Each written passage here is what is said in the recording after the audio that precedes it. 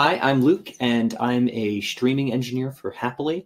What the job entails is compiling and assembling the stream itself for a live event before it is pushed out to the viewing audience.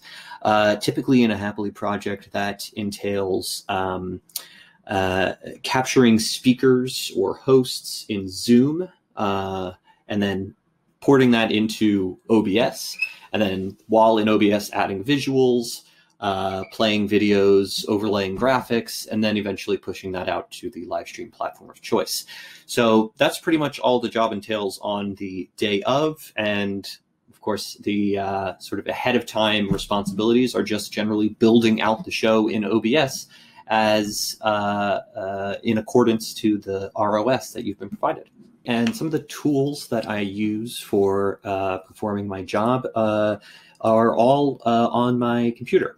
I have a desktop PC, which is what I would likely recommend for anybody who attempts to stream, because streaming through OBS is usually pretty resource intensive.